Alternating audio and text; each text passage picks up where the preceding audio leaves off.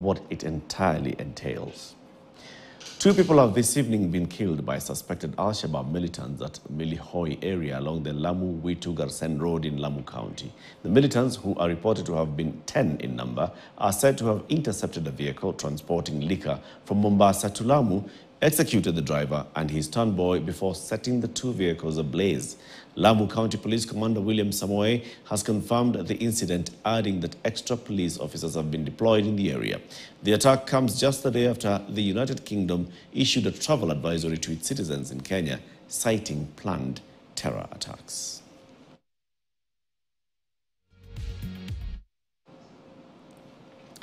And from the